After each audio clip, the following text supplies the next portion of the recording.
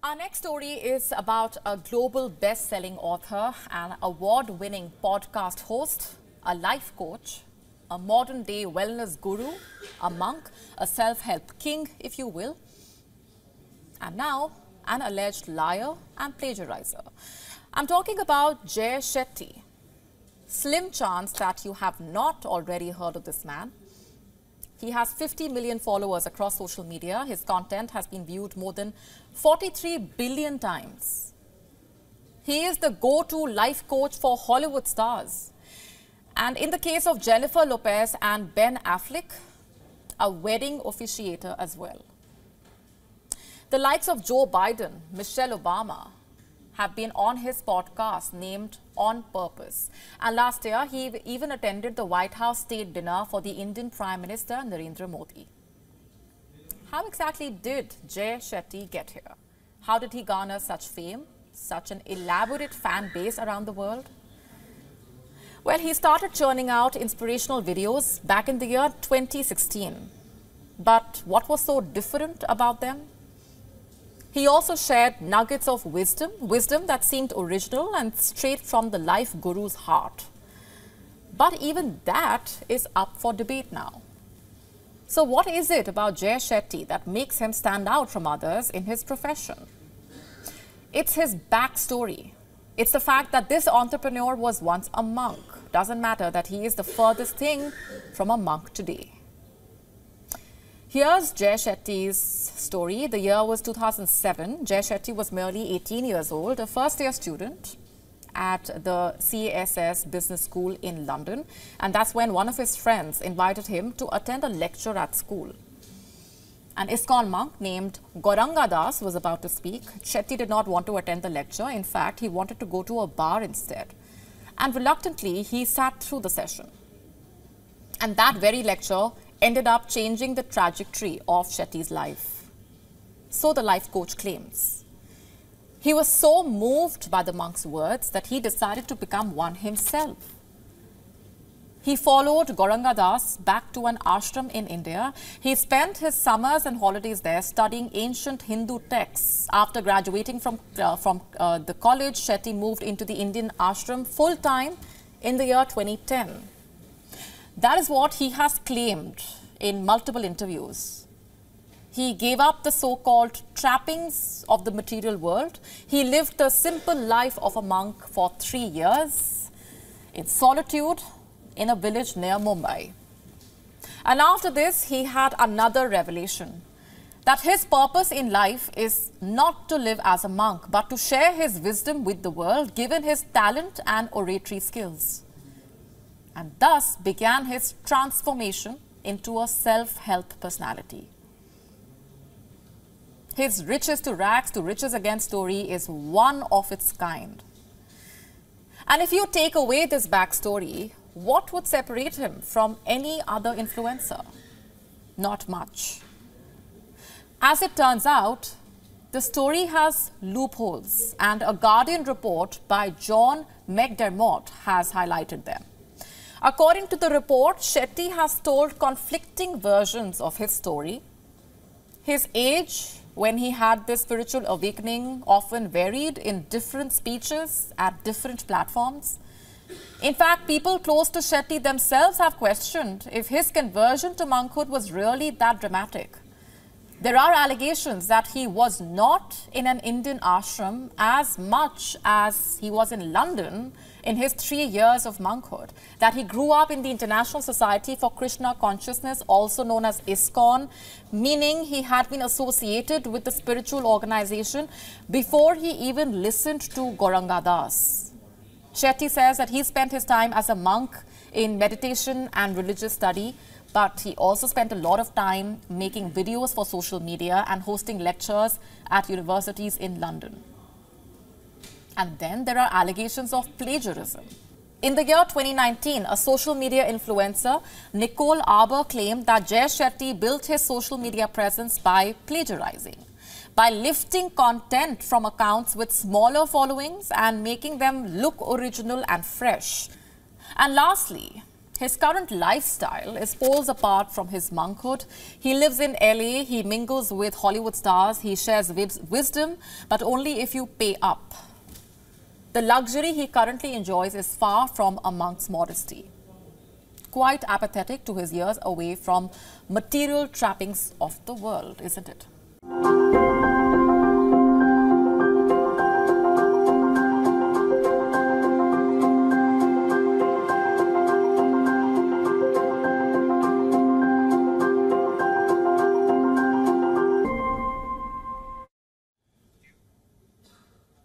Would you ever volunteer to be laid off? I know what you're thinking. What sort of an absurd question is that, right? Why would anyone choose to be laid off? The terms voluntary and lay off being used in the same sentence just sounds strange. But the reason why I'm asking that question tonight is because of what is reportedly happening at a particular tech firm. It has been claimed that the company asked which of the employees want to leave the company. It is called voluntary redundancy. They have asked those who want to go ahead with this to come forward. And this is happening at a time, by the way, when the company is looking to go ahead with a fresh round of job cuts. But what's the strategy? Why is this route being chosen? What's the logic here? Basically, the company wants to figure out which employees are happy with being laid off, because letting go of them would be better than letting go of those who don't want to go. It would probably be a win-win for both sides. The employee wanted to leave in any case, and the company was looking at letting go of some employees. According to a report in the Register, the process is considered to be transformative and not financial.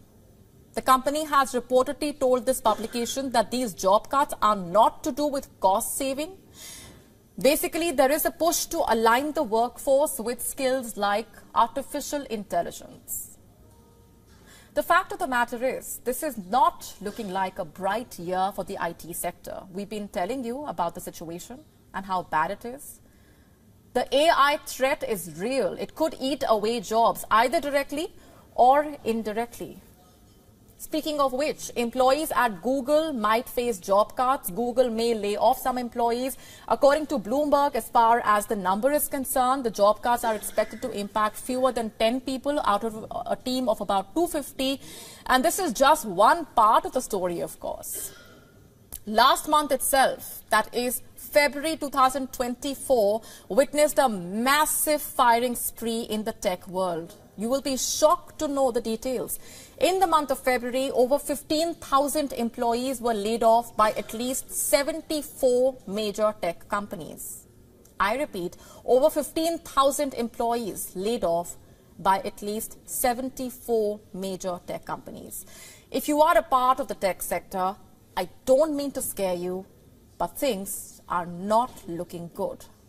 Here's only hoping that they get better.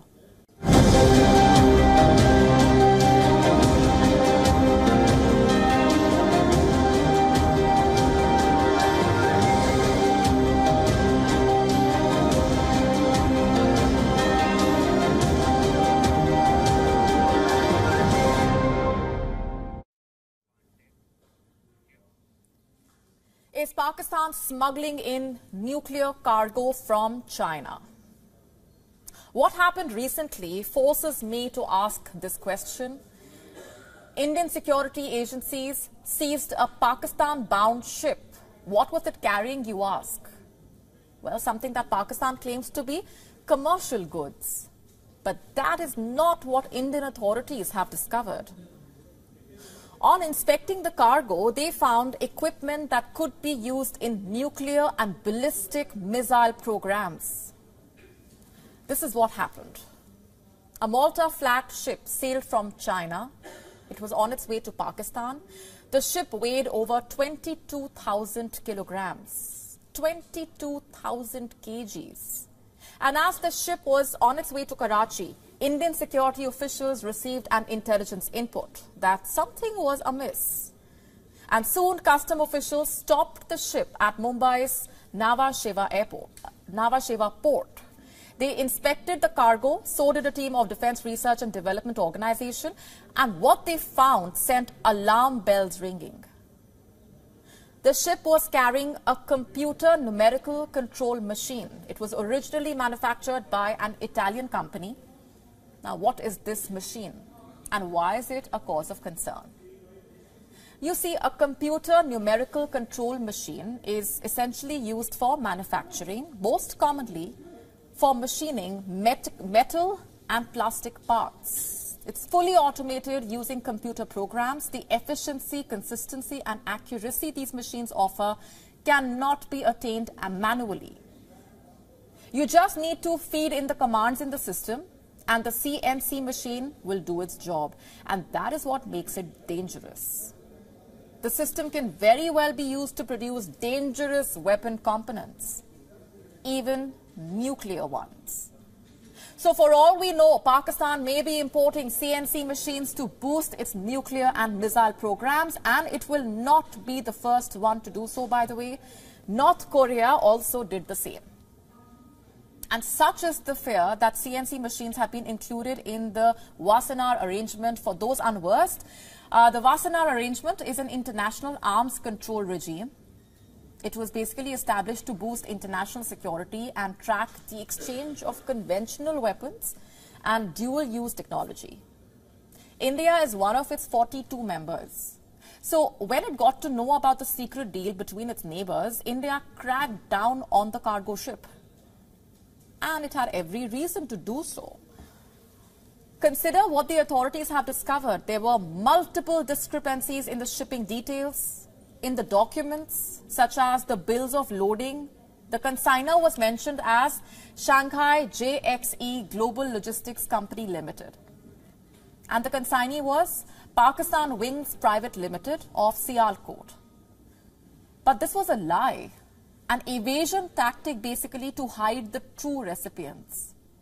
And on deeper digging, it was found that the consignment was shipped by Taiwan Mining Import, and it was meant for Cosmos Engineering in Pakistan. And this is not the first time this Pakistani defense supplier has come under fire, by the way. Cosmos Engineering has been on India's watch list since March 2022. Back then, the Indian authorities intercepted a shipment of thermoelectric instruments. And this was again at the Nhava Sheva port. The equipment was again Italian-made. The question is there a pattern here? Well, it seems quite likely, going by the developments. Pakistan is trying to get its hand on forbidden equipment from the West, it seems, and China is serving as its conduit. There have been multiple instances. In the year 2020, another Pakistan-bound Chinese vessel carried an autoclave concealed as an industrial dryer. It is again a crucial tool used in missile production. Just last year, in June, the US Bureau of Industry and Security sanctioned 3 Chinese companies. One was General Technology Limited, which supplied the autoclave I just told you about. The others were Beijing Luo Technology Development and Changzhou Utek Composite Company. These firms were caught supplying missile applicable items to Pakistan. And now comes the CNC machine row. Pakistan is crying foul. It is claiming that the ship merely carried commercial goods. The Pakistan Foreign Office, in fact, has stated that the reports of the seizure are misrepresentation of facts. What about China? China also claiming that the consignment did not contain military or dual-use technology. But is that even surprising? On the global platform, both Pakistan and China pretend to be committed to international conventions. Then what explains the interception of covert shipments? This is hypocrisy at its best.